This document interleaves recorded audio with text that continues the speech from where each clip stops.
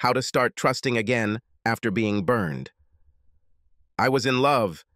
She was my wife, and I thought she was my best friend. Debbie and I had been married for 6 years when I learned that it was all an illusion. We were living in Portland at the time. Debbie had recently taken a job as an internal auditor for the largest real estate firm in the city, and I was in sales for a national machine tool manufacturer. Given my product line, I was rarely in the city center. Most of my clients were in the suburbs or remote areas of Western Oregon, but this day found me in town with an extra 2 hours to spare. I called Debbie, invited her to lunch, and was disappointed when she told me she needed to finish a spreadsheet before an important meeting that afternoon. I didn't want to miss the opportunity, so I went to Jake's for a plate of crawfish étouffée. I enjoyed the nut brown sauce with my rice while listening to the women at the table behind me and wondering how they did it. All 4 women seemed to speak at the same time. This is not the first time I have witnessed this phenomenon, and it has always puzzled me. Men cannot do this. I sat there smiling to myself, trying to understand how anyone could understand this gibberish, when something one of the ladies said stuck in my head. The lady's question intrigued not only me, because the other 3 women at the table immediately fell silent. "So, Deborah Miller is messing with Simon Walker?" This question immediately caught my attention because my wife's name is Deborah. She uses this name in her professional life. Only family and friends call her Debbie. And Miller is the name she has been with me since we got married. My name is Mark Miller, by the way. One of the ladies asked, "Why are you so sure that you know?" The first one replied, "I was sitting in Deborah's office when her husband called her. She refused his invitation, under some excuse that she was working during her lunch break. 5 minutes later, Simon looks into her office and asks if she's ready. She nodded at Simon and then blushed and looked at me. She was obviously embarrassed to have heard her lie to her husband.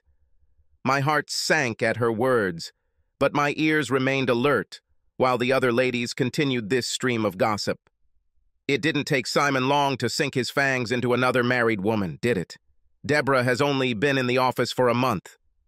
And it's only been 2 months since Heidi Johnson left. I heard that her husband forced her to leave after he found out about her affair with Simon. Can you imagine a mother of 2 preschoolers falling in love with Simon's bag of lies? What is his secret? You mean, besides those big blue eyes, Ryan Gosling's face, and, from what I hear, a pretty good endowment down there? All 4 women started laughing. I had heard enough, so I paid the bill in cash and went to the car. The rest of the day passed in a blur, trying to figure out how I could confirm my worst fears. If Debbie cheated on me, we're screwed. So would I hire a private investigator to follow her? Or were there other ways to do this? For all this, I called Debbie's office and pretended to be a salesperson.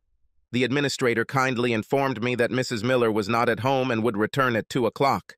I tried so hard to keep my fingers crossed that the gossip was unfounded. When Debbie returned home that evening, I tried my best to act normal, although I almost lost my temper when she apologized for not being able to have dinner with me.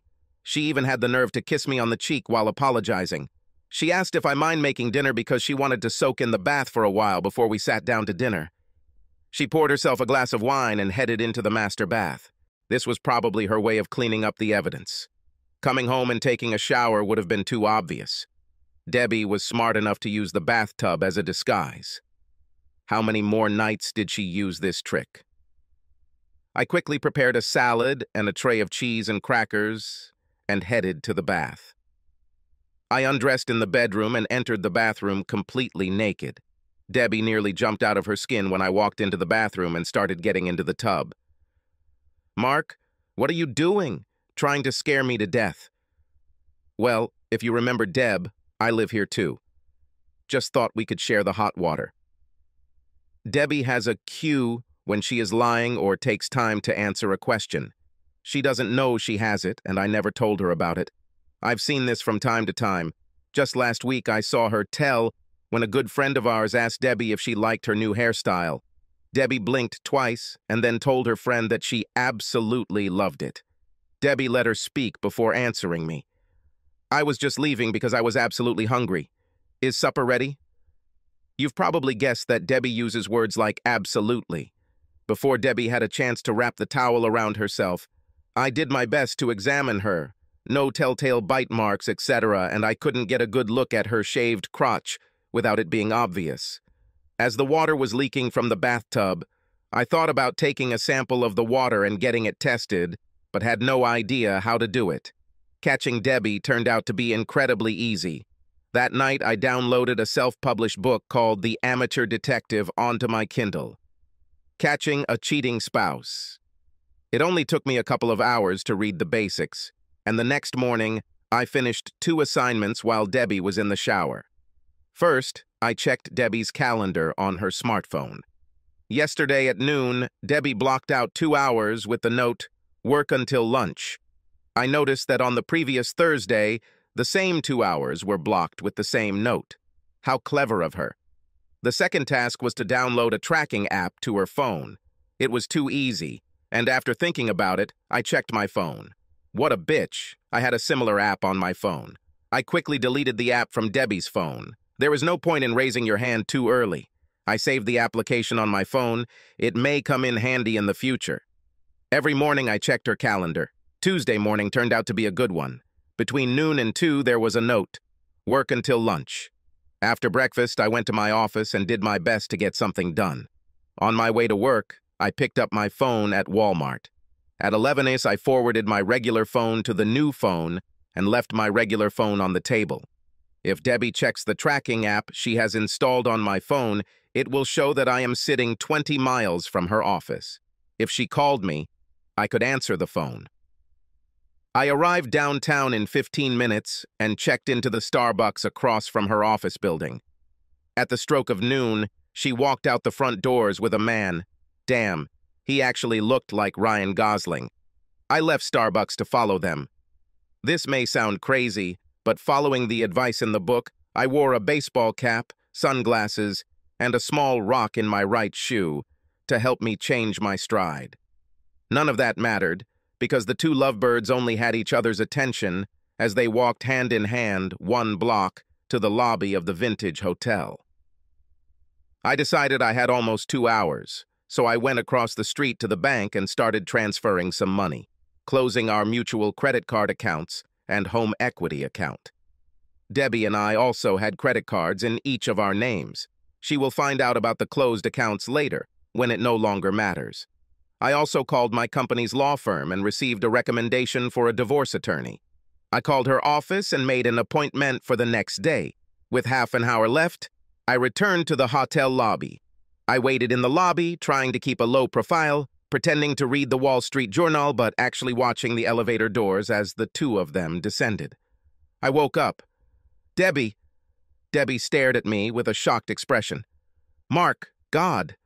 No. Simon was ready to play the hero because he stood between me and Debbie and started saying something about being careful, holding out his hand like some damn traffic cop. I think Debbie forgot to tell him about the boxing class I was taking, because he didn't seem ready when my fist went into his stomach just below his solar plexus. He knelt down. Debbie just stood there, still moving her mouth like a damn fish. Before she could say a word, I told her, "Maybe it's best to leave the room for the night, because I don't want you coming home tonight and maybe ever again." Unfortunately, right after I got home that day, a squad car pulled up, and when I opened the door, I was handcuffed and taken to the Multnomah County Jail and booked for assault. Simon pressed charges. As a result, I spent the night in prison, and the next day I was released due to my own intelligence. When I got home, it was obvious that Debbie was in the house because most of the small and valuable things, including the watch my father left me when he died, were gone. I checked the closet and found that Debbie's clothes were also missing. Good riddance. I still had time to shower and catch a meeting with my lawyer. Over the next 3 months, the following happened, and not in any particular order. The charges against me were dropped because I was lucky. The front desk clerk told the officers that Simon had assaulted me and she saw him raise his hand. To her, it looked like he was ready to attack me. I think she was the kind of person who was happy to see any creep who entertained a married woman get his due. She wasn't actually lying. She was simply interpreting Simon's actions in my favor. I only communicated with Debbie through our lawyers. She tried, "Can't we do this?" I firmly said no, and the divorce papers went through the system. When I refused to agree to counseling, Debbie flew into a rage and tried to get over half of our community assets, child support, etc. My luck continued after Debbie because my lawyer argued that even though we lived in a no-fault state, I shouldn't have to suffer the consequences of her actions. The judge was swayed. My lawyer took a unique approach. She revealed that while Debbie had the opportunity to write her own vows, she agreed to traditional vows that included leaving all others, so I expected fidelity. Secondly, we had testimony from Debbie's colleague about a conversation in Debbie's office when she declined my lunch invitation in order to have lunch with Simon. Third, you could hear a pin drop when it hit the court. Debbie took my father's watch while I was in jail. The judge tried her best to keep a neutral expression as she listened to this testimony, but she was clearly impressed. Even Debbie's lawyer cringed when the statement was read in court. I got a divorce and my watch back.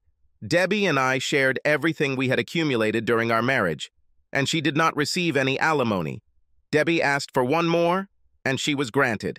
She asked to meet with me before the final paperwork was signed, sealed, and delivered. What the hell? I agreed, at least out of curiosity. So we sat down in her lawyer's office, and she started talking nonsense about how much she loved me, how sorry she was for falling into Simon's trap, and how she thought we were a great couple with a great future. When I heard enough, I decided to bluff. "Debbie, tell me about the others." Debbie blinked twice before answering. "Mark, since we've been together, I've never been with another man, absolutely honest." I shook my head. "Goodbye, Debbie." This must have made Debbie very angry because 3 weeks later, I received the CD in the mail. It's hard to believe.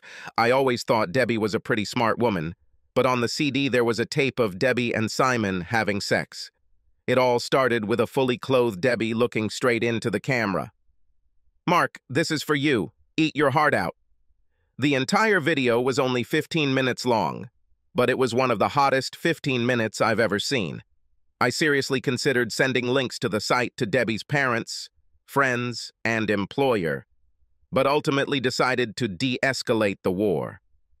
I never told Debbie about the Tumblr account, but I did send her an email warning her that more videos like this would end up on her dad's computer screen.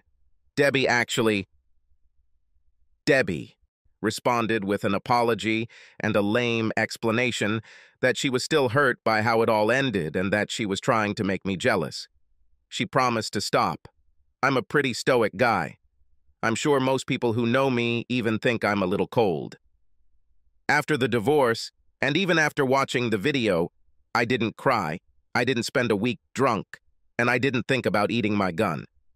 I was sad because Debbie had been my best friend for the 6 years we were married. Her betrayal deprived me of all trust in other people. If you start to think that people are untrustworthy, you will begin to see this in your daily interactions with people. I'm pretty sure my college psychology classes called this a self-fulfilling prophecy. Now, when the bartender or salesman gave me change for 10 instead of my 20, I decided that they were trying to scam me. Little things like this turned me into a cynic. My job in sales didn't help either because it's such a brutal environment. As for women, I had my usual routine, chasing skirts and hanging out in bars, some kind of lonely existence, until a year after my divorce, I met Becky at a dinner party thrown by some clients. Becky was beautiful, with green eyes, blonde hair, a body that would be on the cover of a Victoria's Secret catalog, and most importantly, the personality of a woman you would be proud to take home to meet your family. Her smile and laughter could light up a room, and they definitely lit me up. At this dinner party, I did everything I could to be the most charming and most interesting person in the world so I could sell Mexican beer that night. If only I could sell myself to this lady. As we were about to call it a night, I approached Becky and asked if I could take her out to dinner the following weekend. "How can I say no?" she asked. "You worked so hard tonight to make me want to say yes. That effort should be rewarded. Is it obvious?" Yeah, but I think it's cute. I also asked our hostess what she thought about you, and she said you have potential, so let's go next Friday and find out. After 2 months of dating, we decided to become exclusive, but we took our time and maintained separate residences, although we spent 4 to 5 nights a week together. Every single one of my friends fell in love with her. And best of all, I started to fall in love with Becky and felt that she might fall in love with me. Sex began immediately after the promise of exclusivity.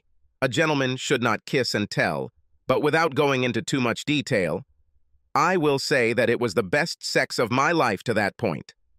Nothing was off limits to her as long as it was limited to what 2 people could do with each other. We had fun in and out of bed. Yes, I started to think that this was my ticket to happiness, and then the bottom fell out. My clue that something might be wrong came one day when Becky and I took time off from work early one morning and were hanging out drinking beer. Becky's phone rang. She looked at the reading and ignored the call. This was unlike her. She usually answered the phone and told someone she would call back later. After my ignorance with Debbie, I became more observant and suspicious. I had no intention of playing the happy cuckold role again. Later that evening, I had the opportunity to take her phone and look through her call list. At 3:30 a.m., she missed a call from someone listed in her contacts as JR. Looking through the call log, I found several calls between the 2 of them. I then went to Becky's calendar and found that she had an appointment with JR the next day at 1 p.m. It's time to find your baseball cap, sunglasses, and shoe stone again. On Thursday afternoon, I was at the sandwich shop across the street from Becky's office building. She left the building alone and headed north on Broadway before entering the Marriott. As soon as I entered the lobby, Becky and a man walked up to the front desk and were talking to the front desk clerk. I couldn't believe my eyes. How could this happen to me again? When I approached the 2 of them, I almost felt sick. "You're cheating on me, you lying bitch!" Becky turned around and looked at me. I don't think the look on her face would have been different if I had shot her with a gun. The man she was with looked at me and asked, "Who is this?" Before Becky could answer his question, a second man with a Marriott name tag approached. He stared at the 3 of us in confusion, but before anyone could say a word, Becky ran out of the lobby. Everything happened too quickly, but I read the second man's badge. Greg Houston, catering manager, and then looked back at the first man. The first man broke the silence. "I understand. You are Mark. I'm John Riley, the man Becky hired to coordinate your surprise 30th birthday party here at the Marriott. I think you just ruined everything." After that day, Becky never called me back. A week later, I woke up to find on the porch in front of my townhouse a box of things I had left in her apartment. Inside was a note that simply said, "I don't want anything I left at your house. Give it all to charity. Becky." Over the next 6 months, I panicked. I ate, slept, and went to work. One afternoon, I decided to go out and attend the annual Portland Craft Beer Festival that was taking place on the waterfront. I was just lucky to meet Becky there. She was with a guy, and they were clearly a couple. After introducing us, Becky asked if she could talk to me. To his credit, her boyfriend said yes.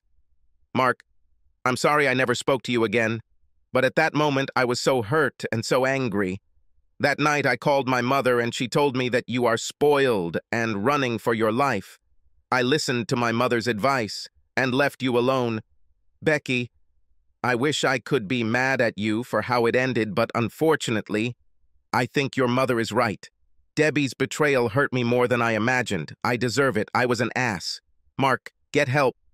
You are too good a person to live the rest of your life alone because one person betrayed your trust. Find someone who can help you, be it a counselor, a priest, or someone else. I'm sorry I couldn't help you, but I'm not the person to make you whole again. We almost had something. Thanks for the advice. I think you're right. I need to pull myself together. Thank your boyfriend for giving us the opportunity to speak out. You deserve a guy who trusts you enough to do this. Say hi to your mom for me and tell her what I said. She raised a beautiful woman, and her instincts were right." We walked away from each other, and I saw moisture in her eyes. I had to quickly turn around before she saw my tears. "So where do you go when you need to re-sync and get your life back on track?" Where should I have gone when my marriage ended? I took 3 weeks off and went home to Chicago. Time to play the prodigal son. Mom still lived in the house we grew up in on the north side of town. I was the only one of her children to move out of the area, so she wasn't alone. My older sister had 2 children, and my younger brother had 3. I teased him that his wife was a regular baby machine. 3 kids before his 30th birthday. Mom was busy with 5 grandchildren, but I knew she missed me, although I can't figure out why, since she always claimed that I was the reason for her gray hair. On our second day in town, my mother invited my siblings and their families to a big feast. She served my favorite dish, homemade lasagna, and my favorite dessert, chocolate cheesecake. Like I said, all sorts of things about the prodigal son. I played the long-lost uncle and gave each of my nieces and nephews some expensive electronic gifts that most of them were too young to use. You could see their parents' eyes roll at my stupidity, but I think they appreciated the sentiment. After everyone left, my mother and I washed the dishes together and had a chance to chat. Mom wasn't one to give advice. It was always Dad's job, but Mom always knew what to do. Your buddy Hank Taylor still stops by from time to time. He asks, "How are you doing? When was the last time you talked?" Not as often as we should, and before you say it, yeah, it's probably my fault that we don't communicate more often. Call him. Hank was my best friend, from the moment we met in kindergarten until I left for college. From K-12, we were inseparable. In Little League, he was a pitcher, and I was a catcher. For 6 years of football, he was a quarterback, and I was his receiver. I quit baseball my freshman year because I was a mediocre hitter at best. And the track coach noticed my aptitude for the pole vault and high jump in gym class. I quit football after my freshman year because my father was afraid I would get injured and ruin my chances of getting a college track scholarship. In my junior year, I was one of the top high school pole vaulters in the country, and the University of Oregon was going to recruit me. My father's decision to keep me out of football had a negative impact on Hank's life. Our football team just missed out on announcing our junior year. Much of our success was due to the Taylor-Miller combination. I was Hank's #1 target. His senior year was a down year. Most receivers had glass hands, and his statistics weren't good enough to earn him a college football scholarship. He received a baseball scholarship to Southern Illinois and excelled. Hank knew my father and his influence on my decision. He was never mad at me for leaving football. I got into UO and was on my way to the Olympics when a terrible accident ended my pole vaulting career. During warm-ups at the NCAA finals, my pole broke in 2, which is a 1 in a million occurrence. I fell at an awkward angle and hurt my knee so badly that it took 2 years of therapy to get back to 90%. By that time, the Olympics were already over, and I received my bachelor's degree. I also had $250,000 in the bank after the pole manufacturer settled. With me at Oregon and Hank at SIU, we started to grow apart. I was one of his friends when he married Janice, and the last time I was home was after Janice gave birth to her second son. It had been a little over 2 years since I last saw Hank, and if he was angry at my carelessness, he didn't show it. 30 minutes after I called his house, we were sitting in his backyard drinking beer. First, I learned what was going on in Hank's life. His job, a Chicago firefighter, his wife, Janice, and his 2 sons, Mark and Hank. Then it was my turn. Hank heard about my divorce from my mom, but she didn't share the details. He was less surprised by these events than I expected. He was surprised when I told him how my relationship with Becky ended and how I had trust issues. After Debbie cheated on me, it became difficult for me to trust anyone. It just seems like it's every man for himself. Hank stared at me before answering. It's because you've been hanging out with the wrong people for the last 12 years. Let me tell you a story you don't know. For the 3 years you and Ginny dated in high school, I had a crush on Ginny. Yes, I can see from the look on your face that you had no idea. And that's how it should be. A friend never messes with a friend's lady, no matter what. Remember that trip to my uncle's cabin in Door County? You had to work on Friday, and the girl I was going out with at the time was Stacy. Ginny and I went to the cabin on Friday morning to get everything ready, and you and Stacy will come over Friday evening after work. Your car broke down, and you didn't get there until late on Saturday night. So Ginny and I are going to be alone all night because we got a call saying you're stuck in Milwaukee, we're drinking cheap wine. Ginny is still in one of her bikinis from swimming in the lake, and to top it off, there's a blackout in the cabin electricity, and now we are sitting by candlelight. And you want to know what happened that night between me and Ginny? Nothing, because a friend never crosses that line. And if I hadn't been a friend and tried to attack Ginny, do you know what would have happened? Nothing, because Ginny was the kind of girl who would never cheat on her man. You went to Oregon and left people you could count on to follow your Olympic dream. That's okay, but you shouldn't have replaced your friends with self-centered grabbers. I feel sorry for you, Mark. It took me a few seconds to process what Hank had said. Then I thought about Ginny. Do you have any idea where Ginny is and what she's up to? I haven't seen her since the first Christmas when I came home my freshman year at Oregon. Ginny was here a couple of months ago. Now she is a widow with a 5-year-old son. Widow? What's happened? Her husband's last tour to Afghanistan. He was shot. She didn't go into detail, but I understand that he won several important medals for bravery, unfortunately, posthumously. Ginny tries to hang in there for the sake of their son, but you can tell she's barely holding it together. She still lives in San Diego County, close to the base, and his fellow officers are looking out for her. She'll probably be happy to hear from you if you're interested in her email. Is she still sexy? Did anything happen between you two while she was in town? When I asked for this, I looked over my shoulder to make sure Janice couldn't overhear our conversation, but the storm door was closed. You didn't listen, Mark. What the hell happened to you? First of all, I would never change Janice. Secondly, Ginny would never have sex with a married man. That's just not who we are. I need to get my head out of my ass. Only Hank Taylor could talk to me like that. That evening, I sent a letter to Ginny. Ginny, Hank Taylor gave me your email address. I hope it is not inappropriate for me to contact you, but I will be in the San Diego area this weekend and was wondering if I could invite you and your son to lunch or dinner on Friday or Saturday, just to catch up. Warm regards, Mark. Early Tuesday morning, I received a pleasantly unexpected response to my email. It's great to hear from you after all these years. Friday lunch is good for me and my son Kevin. My address. I will expect you at noon unless I receive a different answer from you. Your friend, Ginny. Hank had been on duty since Tuesday, which meant he would be at the firehouse until I left town. But he invited me to tour the station and have lunch with his team. I accepted his offer and sat at the table with the actors later that day. It's still hard for me to explain the feelings I felt as I sat between two of Hank's fellow firefighters. They were both willing to answer my questions. They were probably used to civilians being sensitive to what they considered routine. The need for trust to perform one's tasks when fighting a fire became apparent. The only way each firefighter dared to enter a burning building was to realize that their teammates would have each other's back and get the job done. It was probably then that I began to realize that my life had gone downhill. Back in high school, I replaced baseball and football, two team sports, with individual track and field events.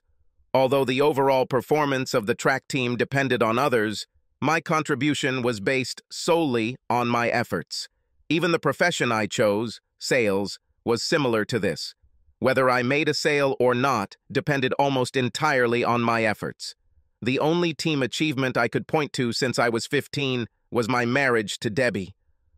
I flew into San Diego on Thursday, rented a car, and checked into Coronado. On Friday, I drove north to Ginny's house, one of the apartments in a 4-unit townhouse. I called and waited, trying to hide a bouquet of flowers from a nosy neighbor. I almost dropped the flowers when the door opened. My God, Ginny was more beautiful than she was at 19.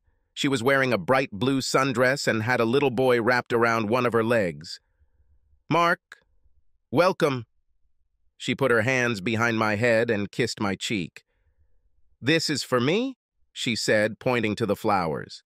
It was a stupid question, but I think she was trying to get me to say something because I was still standing there, frozen. I responded by handing her the bouquet. "Thank you, Mark. Please come in while I put them in the water. Mark, this is my son, Kevin. Kevin, this is Mr. Miller, an old friend who I went to school with before I met your dad. Kevin extended his tiny hand and said, "Hello, Mr. Miller." Finally, I found my voice and said, "Hi, Kevin," shaking his hand. While Ginny was putting flowers in a vase, I looked around the apartment. The first thing that caught my attention was the folded flag in the center of the bookcase. On one side of the flag was a photograph of a Marine. Attached to the frame were two medals, a Purple Heart and a Navy Cross. It's my father. I looked at the photo from the other side of the flag. Ginny with her husband and baby, Kevin, on the beach. At that moment, Ginny entered the room. "Ginny, I'm sorry if something is wrong, but this is a beautiful photo. You three look very much in love. You must miss him." "No need to apologize. It's a pleasant memory, and yes, we were madly in love. I met him at Northwestern University. He was in the ROTC program when I was studying journalism. My classmates wondered why I fell in love with a military man. Most of my classmates had little respect for the Army, but in addition to being strong and confident, Chuck was someone you could count on and had a heart of gold. And again, that word is trust." Ginny's eyes watered slightly as she looked at the photo, so I broke the silence. "Are you still going to have lunch?" "Yes, we need to make it. Come on, Kevin. Mr. Miller will take us to Red Robin." Kevin was very encouraged by this, and we got into Ginny's car instead of moving the car seat into the rental car. During the drive, the conversation became more upbeat, and by the time we entered the restaurant, the three of us were laughing at some stupid joke Kevin told us. Lunch was wonderful, although since we last spoke, Ginny has gone through so many changes in her life. Marriage, child, widow. She was still the same. Kind, smart, cheerful, and charming. At one point, Ginny asked me why I was in San Diego. I was embarrassed, but I decided to tell the truth. I told you about how both my mother and Hank scolded me. So, the truth is that I came here to apologize to you for the way I ended things back then. You deserve better and were completely honest listening to you tell me about your marriage. You did much better. What are you going to do now? Are you going back to Portland? My flight is not until Sunday evening. I think I'll spend the next couple of days on the beach, running and trying to recover. I have a lot to think about. Kevin relieved his boredom by coloring with the crayons the restaurant provides for the children, while the two adults were engrossed. But 2 hours later, we went back to Ginny's. "Mark, would you like to go to a barbecue at my friend's house tomorrow?" "What, and skip the day contemplating your navel? You're asking a lot." Ginny laughed. "Well, if you change your mind and decide to go to the barbecue with us, pick me up tomorrow at 11. Dress casually in shorts and a polo shirt. Oh yeah, bring some beer." I told Ginny I would, kissed her on the cheek, and shook Kevin's hand. As I drove back to my hotel, all the reasons why I loved Ginny for 3 years in high school came back to me. The next day, Ginny, Kevin, and I went on a picnic. Ginny was wearing white shorts and some kind of t-shirt with a bra. The shorts weren't too short for a family picnic, but they showed off the shape of her athletic legs. The top just hinted at her cleavage, sexy but discreet. She pulled her blonde hair into a ponytail. Aviator sunglasses hid her brown eyes. After we parked the car, Ginny took my hand to introduce me to her friends. As we approached a small group of men, apparently Marines, I felt them studying me, and I got the feeling that this outing was partly a test to see if I was good enough to date Ginny. We met, and Ginny left me to make sure Kevin was around the other kids. At least that's the reason she gave me. I said to the group, "I hope this is not a cliché, but thank you for your service." Captain John Clayton was in charge of the group. "It doesn't matter whether it's corny or not. It's always nice to hear. My father served in Vietnam, and I see the joy in his eyes when we walk together. I'm in uniform, and someone thanks me. Not at all like his experience after returning from Nam." Then the conversation moved on to more pleasant topics, including a courageous icebreaker, a sports one. The day passed quickly. I spent some time with Ginny, some time with the men, and even spent an hour in the kitchen with the ladies swapping cooking tips. At the end of the day, I was invited to join the men at the local tavern after bringing Ginny home. Kevin was asleep in his car seat. "Well, did I pass?" I think so, but Doreen will probably call me after you leave for the tavern. I'll get another call tomorrow after the men report to their wives tonight. I hope you don't mind too much. It's a close-knit group that looks out for each other. I'll always be a part of it because Chuck, he and John Clayton were very close in Afghanistan. I held my breath and decided to ask the question that was running through my head. So, the fact that I'm being tested means you want to keep dating me? Yes, Mark. We've both changed since high school, but I still have something in my heart for you. If you want to continue seeing me, I would really like that. I'd like that too, Ginny.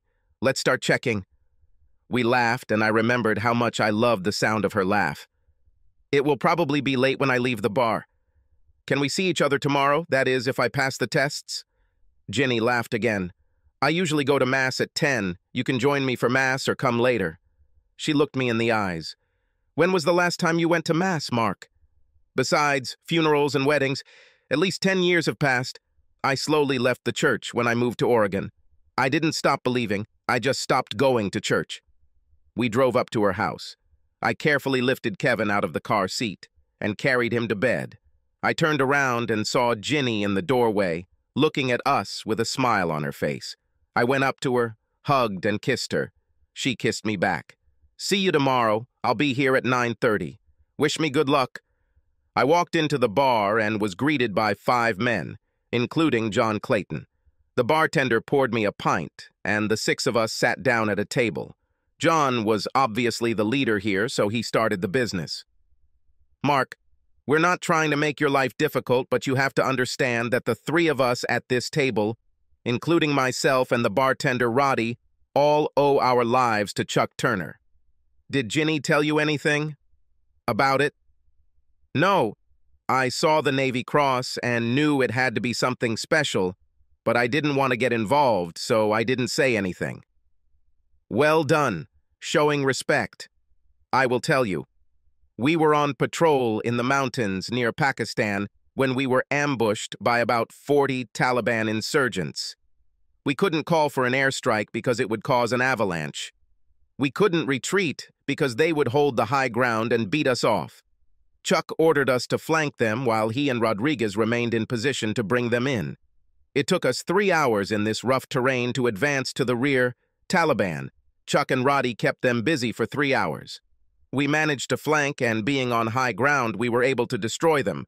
But by the time we reached Chuck and Roddy, both were wounded. Chuck had 4 wounds and was still fighting. He died in my arms. Roddy was unconscious with wounds to his head and leg. Roddy has a prosthetic leg, so he works as a bartender and is not on active duty. That's why Ginny is our responsibility. At least until someone comes along and relieves us of responsibility. Someone worthy. I understand, John. Let me answer you this way. Ask Ginny if I ever did anything disrespectful in the 3 years we were together. My worst sin was letting her go, but I think it worked out better for her because she met Chuck, and they had a son. I didn't have the maturity to be a good husband or father back then. I have never touched a woman in anger, even when I caught my first wife with another man. I may not have what you have, the courage to attack the men shooting at you, but I am not a coward either. I wouldn't back down if it meant protecting the person I love from harm. I recently realized that I am a little self-centered, but I will work on it. So now that I know how things are, let me ask you all. I stopped to look around the table. Do I have your permission to continue dating Ginny? People might think it's a bit over the top to ask permission to date an adult, but I saw it as a way to show respect for their obvious concern for a friend's widow. I wasn't pretending, but I'm a good salesman because I'm pretty good at reading people. And it was the right question because the answer was a wide smile from John and the others. Roddy, can you bring us something tasty? Let it be Knob Creek. Rodriguez brought 7 glasses, half filled with amber liquid. John raised his glass to make a toast. Captain Chuck Turner Rodriguez joined us, and we all touched glasses and drank. We stayed for a couple more hours, drinking slowly to avoid getting drunk, but covering a variety of topics. At some point, I was told why Ginny wasn't dating anyone right now. John told me all the information. Ginny and another Marine started getting serious last year. The problem was that Ginny couldn't take another Marine seriously, especially after losing her first husband, and Tom lived his whole life wanting to be a Marine. Tom told Ginny that he would leave the Marines, and Ginny told Tom that if he did, she would never speak to him again. Tom transferred to Lejeune right after that, and Ginny hasn't been serious since then until she received your letter. Doreen said she called that day, honestly excited about your visit. Don't say what I told you. I won't say anything, but thanks for sharing. The next day, my affair with Ginny began. I racked up some serious Alaska air frequent flyer miles flying between Portland and San Diego, every weekend spent with Ginny and Kevin. Hotel rooms were more expensive than airfare, and Ginny wasn't ready for us to consummate our relationship. John and Doreen were kind enough to put me up in their guest room. At home, I tried my best to work on my interpersonal skills. Even my boss noticed the difference in my behavior. I joined the company softball team in San Diego. I played doubles tennis on the base courts. Ginny was my partner, and we got along well with new partners. This was my 5th trip to San Diego. 3 months after my first visit, I walked out of the terminal and into Ginny's car. When I looked back, Kevin's car seat was empty. "Where's Kevin?" "Doreen and John will have him this weekend. I have a surprise for you. I hope you like it," was Ginny's response as she pulled off the side of the road, exited the airport, and drove north on I-5. Ginny didn't tell me anything else about our destination, so we moved on to other things. She told me that Kevin was disappointed that he wouldn't see me until Sunday. He really got attached to me. I could tell Ginny liked it just by the tone of her voice. As we drove, I noticed that Ginny was wearing the same blue dress she wore to our first dinner, but this time she had no bra under her dress. We stopped at the La Jolla Beach and Tennis Resort. She smiled broadly at me. "I think it's time, don't you?" My answer to her question was a wide grin. As soon as she parked the car, I grabbed her and kissed her. "You know I've fallen in love with you again, don't you, Mark?" "Well, thank God, because I've been hoping you'd do this since that first weekend. I love you, Ginny." What a weekend. Ginny and I ordered room service and made love all Friday night. It's funny, we had sex 2 of the 3 years we dated in high school, so you have some expectations of what it will be like. But the passing years had taught us both a thing or two, thank God, because what we did that night had nothing in common with the bumbling awkwardness of those 2 teenagers over 12 years ago. We played tennis on Saturday afternoon and made love on Saturday night. On Sunday morning, she surprised the hell out of me by taking us to the nude beach under the cliffs in Torrey Pines. Ginny kept her bikini bottoms but removed her top. I plucked up my courage and took off my swimming trunks for half an hour before. Worried about sunburn, I put them back on. "How did you know about this beach? Don't tell me you've done this before." "Don't say anything, but Doreen and John come here from time to time. Doreen told me and swore her to secrecy. Now you too have taken the oath. We saw some people watching and even thought about playing volleyball, but decided that maybe next time. I thought that playing volleyball with a group of naked teammates would be a great way to improve my interpersonal and team-building skills. It was early afternoon and time to pick up Kevin, so we headed back to the rocks and headed towards the Clayton house. John greeted me with a firm handshake and a bottle of beer. Doreen hugged me and smiled widely. Kevin hugged my legs. We had dinner with the Claytons, and Kevin spent the entire evening next to me. He looked sad when Ginny dropped me off at the airport. On the way home, I made a decision. 2 weeks later, we went back to Clayton's for a Friday night drink. When John and I were alone, I told him, "I'm going to ask Ginny to marry me unless you have a reason why I shouldn't. I would be disappointed if you didn't. She's madly in love with you, and I can't think of a nicer guy or anything that could make her happier. Does this mean she will move to Portland? If she says yes and agrees, I will work to move us back to the Chicagoland area.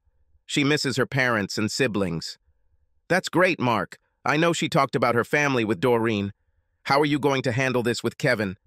"I'm going to invite him to lunch tomorrow and talk. Keep your fingers crossed for me." You might be surprised by his answer. "This guy likes you."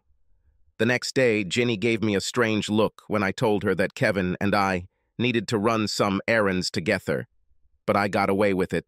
sitting it as a time to bond with the guys. We headed straight to Red Robin and grab at a table. Over 2 milkshakies, I asked the question. Kevin, what would you say if I asked your mom to marry me? Would it be okay? I held my breath, waiting for his answer. That would be great, Mr. Miller. My mom really likes you. And you, Kevin, do you like me enough that I can live with your mom and you? Yes. Does that make you my father? Something like that. No one could replace your real father. What did you call him? I called him Daddy. Then how about your mom and I get married and you call me Dad? Will this be okay? A sweet smile appeared on Kevin's face, and he answered briefly, Of course. We returned to his house. I figured it would be difficult for Kevin to keep our conversation a secret. As soon as we walked through the door, I had a ring in my hand. Kevin was carrying a bouquet of red roses. Ginny smiled when she saw the roses, but looked embarrassed as I fell to my knees. Ginny, will you marry me? Not very original, but right to the point. Ginny fell to her knees and hugged me. Yes, I love you, Mark. That's all I needed to hear. Kevin hugged us. Unfortunately, he forgot to drop the roses first, and the thorns scratched my neck. Fortunately, it was probably the worst thing that happened during the years of our life together. My life with Ginny is blessed in many ways. We got married 3 months after I proposed. By then, I had found a great sales job at a startup north of Chicago, close enough to our families and our old friends.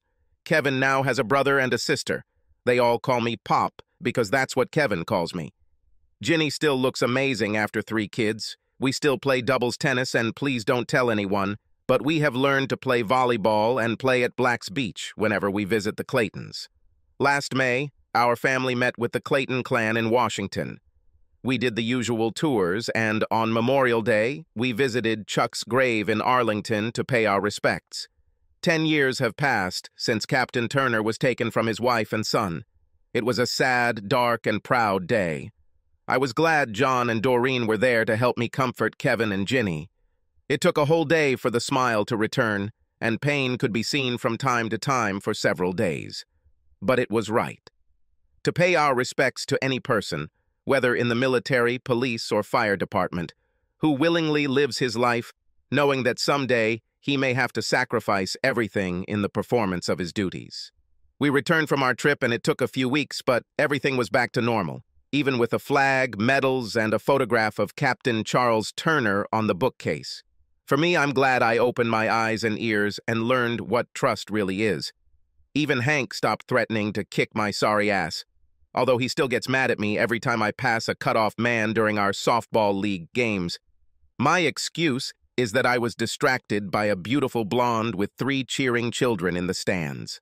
My life is good. Subscribe to our channel so that your second chaff doesn't cheat on you, and go ahead and listen to the next story, because this story is nothing compared to the next one. If you're under 18, don't even think about listening to the next one. Second story. Mr. Chaz Watkins? Damn it, I thought, but I didn't flinch and didn't miss a single line in my conversation with the bartender Kevin. I returned to Texas only 6 months ago, after 3 years of exile. How did she find me? And more importantly, why? I didn't turn around and didn't pay any attention to him. I was just about to deliver the punchline of a particularly dirty joke when I felt a hand on my shoulder. Mr. Watkins, my name is Rob Morgan. I was hired to find you. I raised an eyebrow at Kevin and turned my head slightly. Do you want to keep this hand, Robbie? I felt his hand leave my shoulder and turned to Kevin and said my line. He laughed heartily, poured me another Shiner Bock and said it was in the house, and he walked to the other end of the bar, still giggling. Mr. Watkins, we have business with you. I interrupted him. My name is not Watkins, and I have nothing to do with you unless you want to hire me to cook something. If not, then we have nothing to discuss. Mr. Watt was all he had time to say before he fell to the floor. I put $20 on the counter, massaged my right hand, waved to Kevin, and got up to leave. Mr. Watkins, you are difficult to find, and I do not intend to start the search again. I looked down at the taser he was pointing at me, and even though he was sprawled out on the floor, it was pretty scary. When he stood up, he wiped a trickle of blood from the corner of his mouth. I have no doubts about the use of this device. So take a seat and let's chat. I looked at Kevin, who was heading our way, and waved to him. He paused, nodded, and then said, "Let me know if you need anything, Bill." "Thank you, Kevin. I will do so." I turned around and looked at the asshole with the stun gun. "Who carries a stun gun in Texas?" I grinned and leaned a little closer to him. "Do I know you, guy? Your manners need work, son. You couldn't have been raised in Texas. Why don't you call me Bill and then tell me who you are and what you need?" "Bill." "Yes?" "Okay. Bill." "Kevin, organize a couple of beers for us and put it on Robbie's account." I smiled, sat down in the nearest booth, and asked, "So why don't you tell me who this Watkins guy is and why he's such a big stick in your ass?" "Okay, Bill. We'll play it your way. At least for now." Mr. Chaz Watkins was a successful, wealthy Dallas businessman who disappeared without a trace just over 3 years ago. He is married to Mrs. Amy Watkins, and they have one daughter, Sarah, aged 23 years.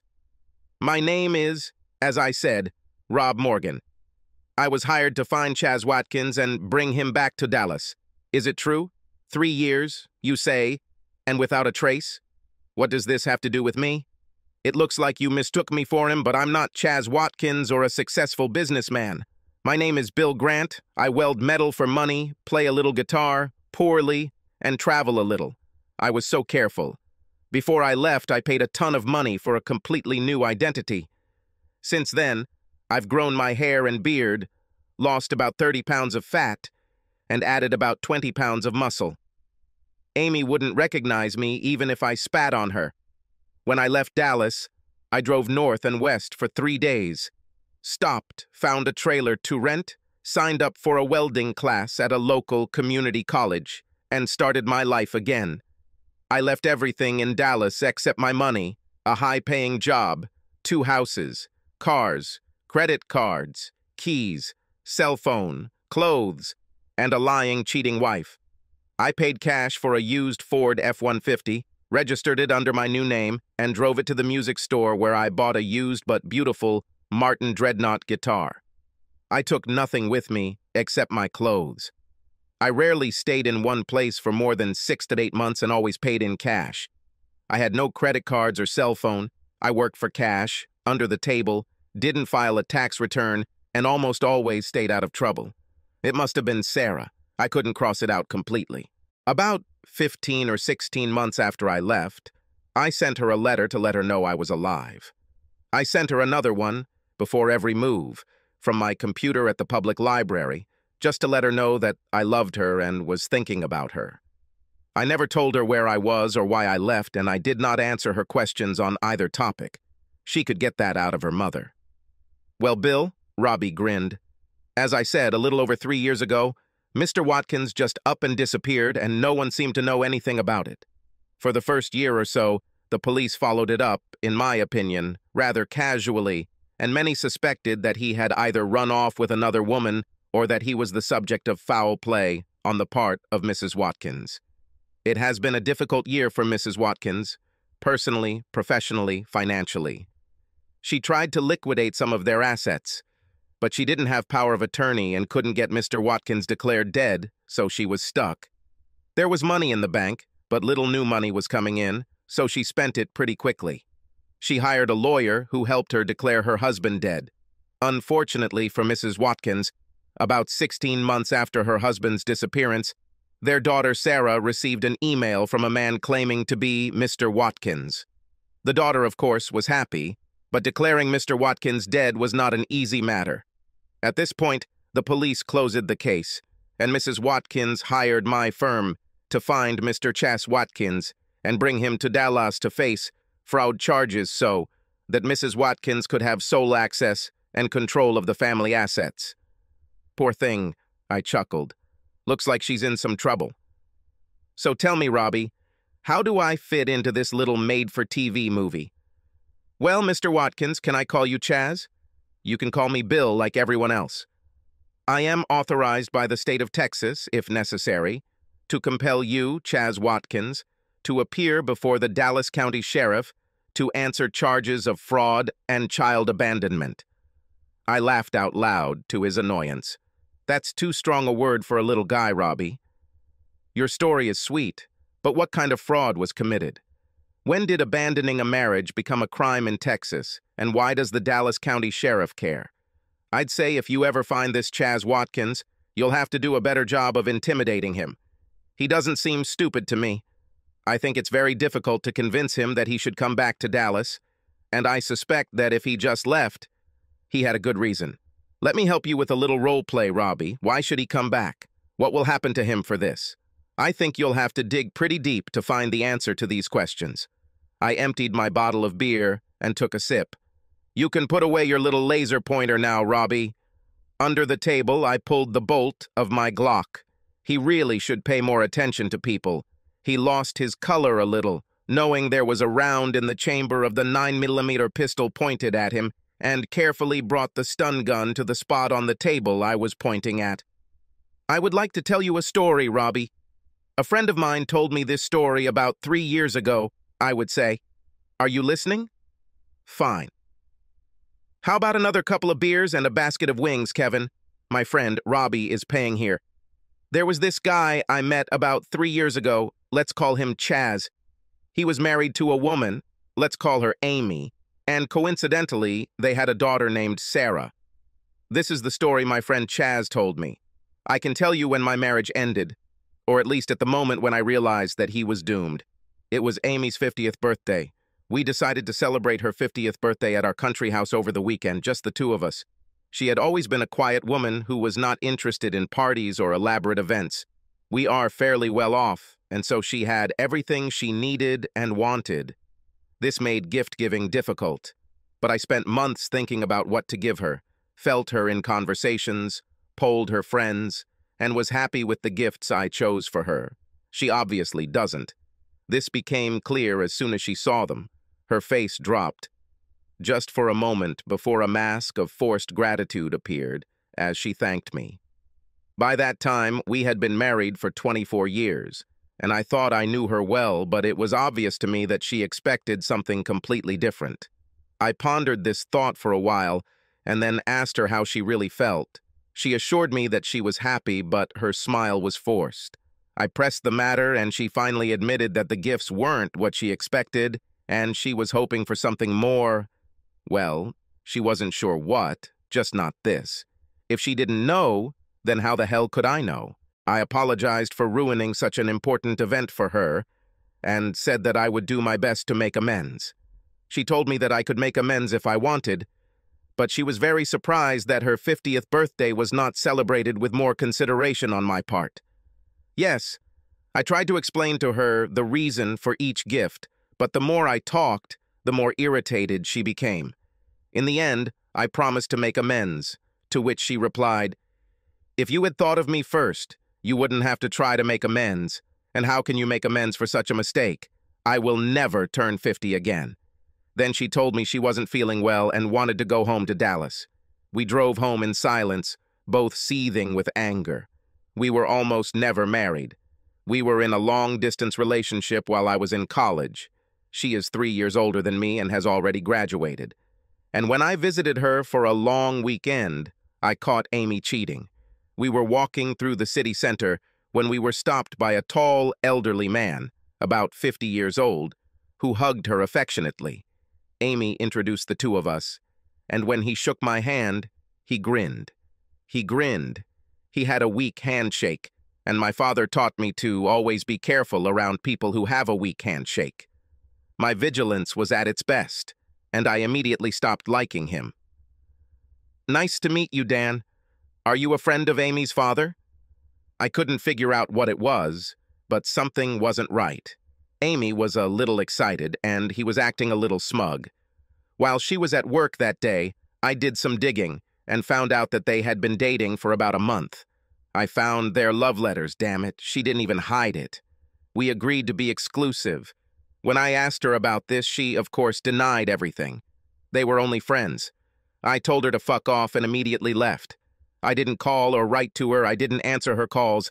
I threw her letters in the trash without reading them. Her friends started calling and I ignored them. Then she made my friends call me and beg for reconciliation. I asked them all to tell her not to worry, that she can now freely have sex and marry her grandfather. I fucking hate it when people lie to me. Eventually, she came to me, and over time, she was able to convince me to give her a second chance. I gave in, but kept her on a short leash for a very long time and told her in no uncertain terms that if she cheated on me one more time, then it was all over between us. 2 years later, we got married. She never admitted to cheating. After 11 years of marriage, Amy threatened to divorce me. I drank too much, worked too much, traveled too much, and she no longer wanted to share her life with me. We had a fight. I told her that while I couldn't limit my travel, I could cut back on work a little, and of course limit my drinking. I begged her to think about our little daughter, Sarah. She eventually agreed, but I was saddled with some pretty tight restrictions, and she began to separate our finances and lives. She told me she was just preparing for the inevitable. I pointed out to her that she didn't really seem to want it, and she just shrugged and left the room. However, I was determined, and over the next few years, she relaxed. Mainly, I think, because I began to earn several times more than she did. In fact, I paid more taxes than she earned in a year, and separate finances only benefited me, allowing me to pursue my own interests without having to discuss something with her. I bought a couple of motorcycles, a large sailboat, took flying lessons, and bought a Cessna airplane. I wore designer suits and drove a late-model BMW. I bought our second home in the countryside, a secluded place on 50 acres, without any financial help from her. I was always the first contributor to the household, paid for all the family vacations, and yet I lived a life that she wanted a bigger piece of. So she relaxed. I'm not sure we ever truly recovered from this episode. 2 years ago, I was close to divorcing her. Over the years, Amy became more aggressive towards me. She became obstinate, and I became her subordinate. We rarely had sex, maybe twice a year, and when we did, it was more like we were both scratching an itch. There was no intimacy, no love. I was sure she had been cheating on me for years, but I had no proof. I don't think she had any long-term affairs, just a lot of one-night stands while she was traveling for work. She became better at cheating and hiding it. Our daughter had just left for college, and one evening, after a rather unpleasant and public attack on my character and attractiveness, I had had enough and gave her an ultimatum. Either we work on becoming a stronger, more loving couple with a better communication and an active, full-fledged sex life, or we go different ways. I no longer wanted to live as people who simply tolerated each other's presence. I had to file for divorce from her before she agreed to talk. We argued for days, and it was the first time in years that we actually communicated. She didn't want a divorce. This surprised me, and I told her about it. She promised that she would return to our relationship and work on her part of the marriage. I was skeptical, feeling that she actually wanted my money, but I loved her and eventually gave in. So we agreed on new rules of engagement and communication and set about fixing our marriage. I took the lead and pushed her, and although she seemed content to travel down this road with me, I always felt as if I was chauffeuring Miss Daisy's car. She was in the back seat admiring the scenery while I did everything. Hard work. After a year, I told her that I wanted her to sit in the front seat with me and drive the car sometimes. She agreed, but stubbornly continued to sit in the back seat. Of course, she had her list of complaints, and I listened to them, acknowledged them, and began trying to resolve each of them.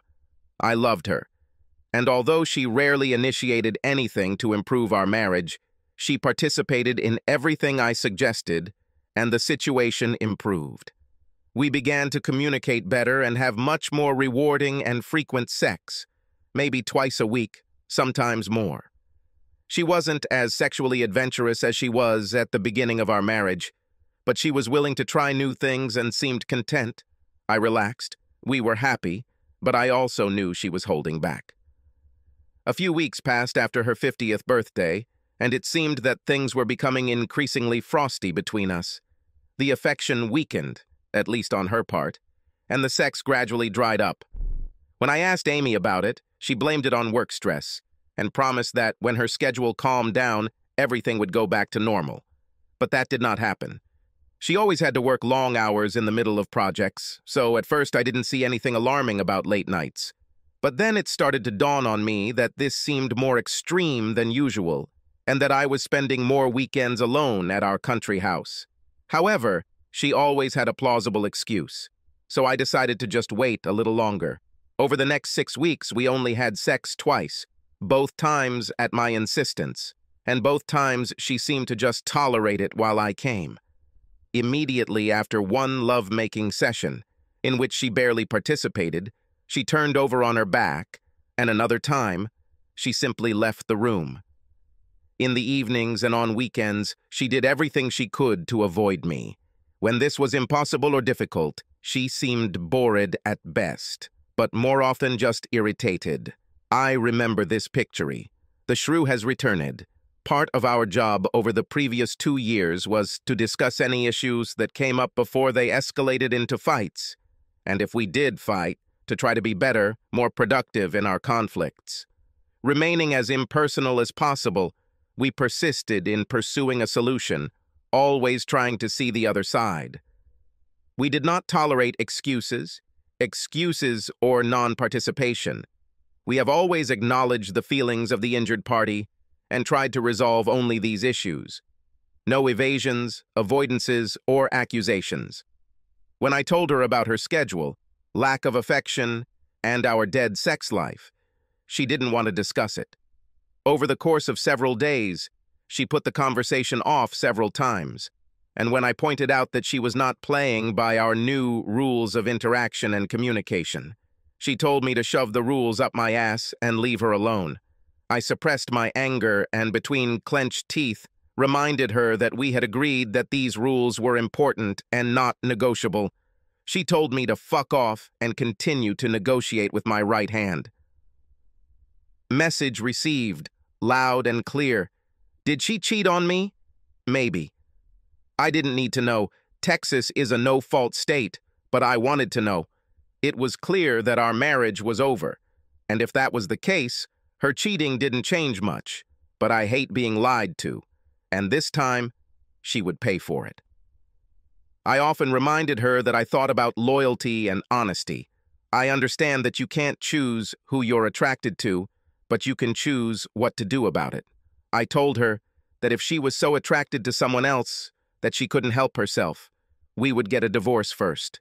It will hurt me, but I will respect her for respecting me enough to wait until we get divorced and be honest with me. We could have parted amicably, sort of. And I promised to do the same for her. I needed to know for sure. And I needed to do something. Before we combined our finances, about 8 years prior, I moved some of my money into an investment account. I have also made arrangements with my employer to have all my bonuses deposited into this new account.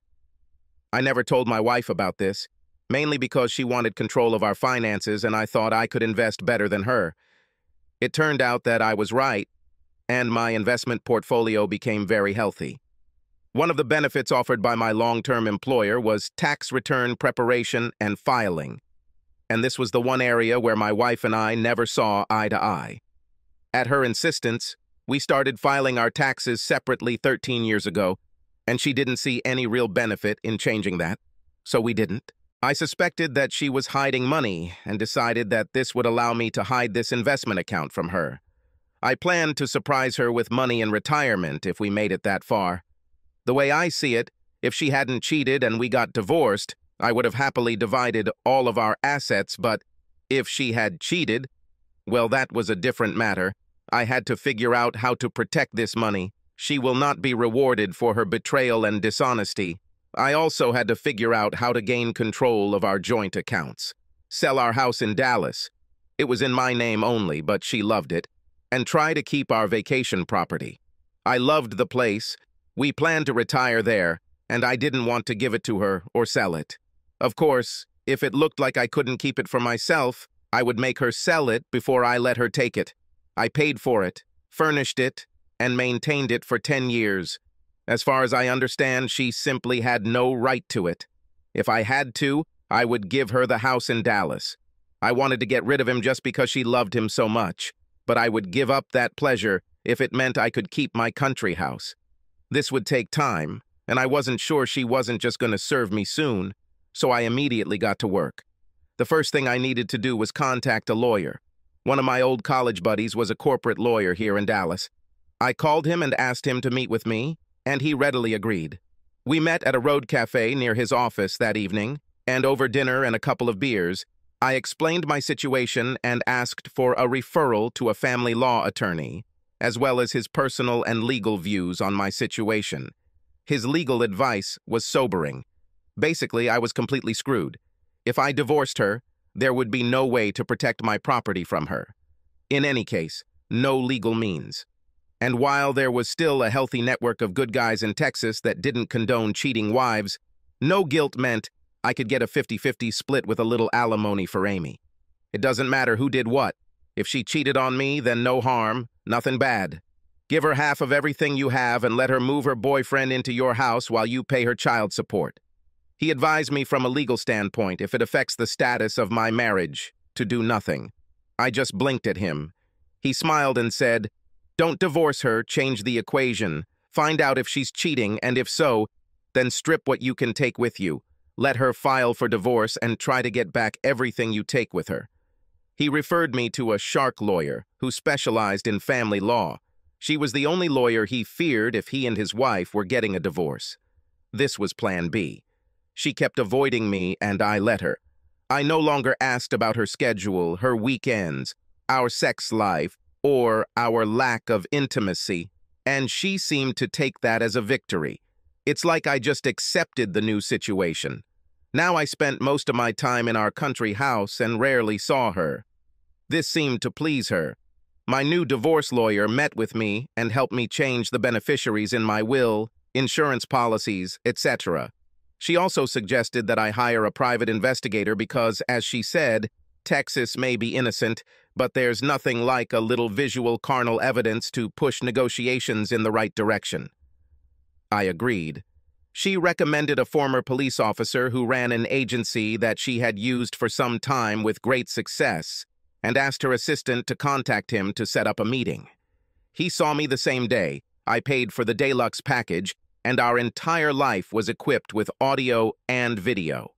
Within a few days, they had learned the who, when, and how long, and were working to obtain video evidence that my lawyer thought could help me if it came to a divorce. A week later, I sat and watched the video evidence. It was more devastating than I thought, and even Plan B disappeared from my thoughts. Sex didn't seem like a big deal to me. He wasn't any more gifted than me, or in better shape. He didn't have the best techniques or even excite her, for the most part. She didn't do anything to him that she hadn't done to me, but her date took every opportunity to verbally put me down, and she participated enthusiastically, even suggesting they have sex in my bed next time, which they did. I didn't know this woman, and wondered if I had ever really known her, feeling empty. Knowing that your spouse is cheating and seeing him cheat are two completely different things. I have no strength left to fight. I sealed the videotape and gave it to my lawyer for safekeeping, with instructions to give it to my daughter in the event of my death. I prepaid Sarah's college tuition until graduation from our joint savings account and then liquidated my investment account. I myself lived on what I had from my investment account, and it would have lasted me for years without being frugal. And now, our joint savings account was seriously depleted. 2 weeks later, I looked around the house one last time, sighed, and came to terms with my decision. I left my keys, cell phone, and wallet on the table in the foyer where I always left them. I took off my wedding ring and threw it on the pillow that was on my side of the bed. Let her think about it. Then I left. I didn't talk to anyone, didn't leave letters. I walked out the front door without even bothering to close it. Walked around the corner, got into my new pickup truck, and drove away. 2 weeks later, a 40-year-old married man and father of 3 was robbed and severely beaten while leaving a motel. He was able to walk again, but only after some time, and then with a pronounced limp. A month after the robbery, his wife received a FedEx package containing a video of her husband having sex with a woman who appeared to be in her 50s. As I understand it, they divorced a year later, and he was broke. After I left, I drove aimlessly for 3 days. I didn't have any plans. Finally, one day I stopped in a small town for lunch and decided to stay for a while. I found a small community college that offered welding courses and enrolled. Why not? After 12 months, I managed to find a job as a welder at an auto repair shop. I only had a year of training, so I couldn't get a real welding job. But I found a lot of people willing to hire the guy for cash, since it was a lot cheaper than a certified welder. And most welders were not interested in the small jobs I took.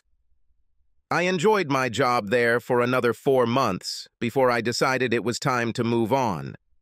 For the next 2 years, I traveled around the country, occasionally stopping in small towns. For the first time in many years, I enjoyed life. I hated my job in Dallas. The money was fantastic, but although I was a natural and good at it, I found it difficult to get up every morning to spend another day doing it. I did this for my family. Amy expected it, and Sarah deserved it. Amy liked money, which meant she could play saint by working for a non-profit organization that was paid pennies to help other people. In fact, the organization she worked for consisted mostly of the wives of wealthy businessmen who wanted something to do and be seen doing. All of their fundraising events were featured in the local Who's Who newspaper, and the dresses the employees wore cost more than most of their clients earned in a year of hard work. It was pathetic, and most of the money raised went to fund the next charity event. Basically, they helped themselves feel better. Meanwhile, I was working my ass off at a job I hated because I loved my family, and that was what was expected of me. When I left, I decided that from now on, I would do everything only for myself. During these 3 years, I had sex with several women. I enjoyed it and sincerely hoped that they did too, but I was doing it for myself. I had no intention of settling down, and if they became too intrusive or difficult, I simply turned them off. I wanted to get laid, not find a friend or soulmate. Since then, I haven't looked back and don't plan to. I don't know what happened to Amy, the house, or the 50 acres of land in the village, and I don't care. She has chosen her path in life, and if she is happy with her decision, then I can live with that. I secretly hope she's miserable and penniless, but I won't go out of my way to make that happen. I'd like to see my daughter again someday, but only if she promises not to tell Amy. So far, it is difficult for her to make such a promise. I keep hoping. As far as I understand, Robbie, my friend, is happy now. He left his cheating wife and miserable job and doesn't think about his old life. Why should he come back? To pay her to make him miserable and let her make him miserable again? It just doesn't make sense to him. He is happy, healthy, and rich in all the areas that matter. His wife and his marriage to her made him unhappy. When he finally woke up and gave in, he realized that the only 2 good things that came out of it were his daughter and, ultimately, his freedom. He finally realized that, in fact, he was the only one in this marriage. You know, he told me that after he left and tried several other women, he realized that even in bed, she wasn't that good. Looking back, he realized that she had never, not once, brought her A game to the marriage. She played with him for 24 fucking years. This doesn't seem like something worth staying or coming back for. Hey, Kev, how about a couple more beers? He told me that he felt his wife was a narcissistic narcissist, and so he decided that the cruelest thing he could do to her was to ignore her. He didn't want her to see his pain so she could feed off of it and feel like she mattered because of it. Indifference was the key. It would have killed her.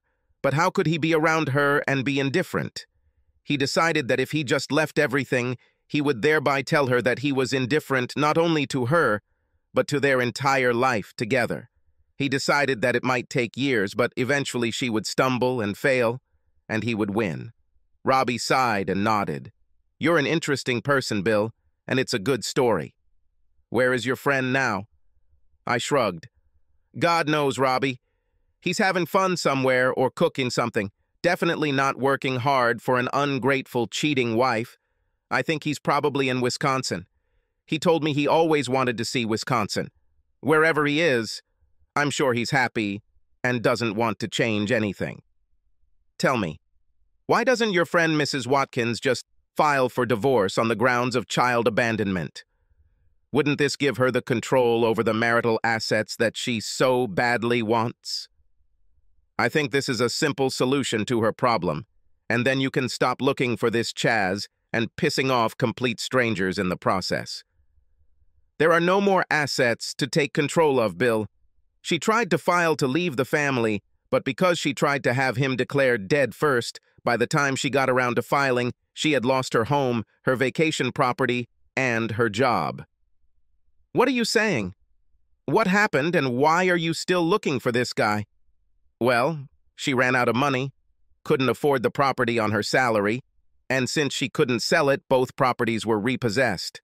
The house was bought by an elderly retired couple, and the country estate was bought by a company called CWW LLC, which is some kind of metal art consulting company. Mrs. Watkins lost her job when it was discovered she was having an affair with a married employee. Wow, that's not what she wanted, is it, Robbie? He nodded. Well, I'm certainly sorry I wasted your time, Bill, but I almost enjoyed meeting you. He took $40 out of his wallet, threw them on the table, stood up and extended his hand to me. No hard feelings. None, I said, but in the future you should be careful with those you upset. You're lucky I'm such a patient guy. He laughed as he turned to leave. He took about 6 steps before stopping and, without turning around, asked, Bill? Yes? For that matter, Amy still loves him. She is sorry and hopes to get him back. She's depressed, drinks too much, and can't cope. Women like her don't know what love is, Robbie. They love themselves, and they love what other people give them. They are consumers and are unable to think about others. They are greedy and vile, and deserve whatever suffering they bring upon themselves through their mistreatment of others. If she was sorry, she wouldn't continue to have sex with other men. Her only regret is that she is not provided with the opportunity for people to find out the truth about her. She regrets that she was caught and that the money dried up. If she was truly sorry, she might think about her daughter's feelings and how she is suffering without a relationship with her father. She could have thought about what she put her husband through and left him alone. She doesn't deserve him, but she won't admit it.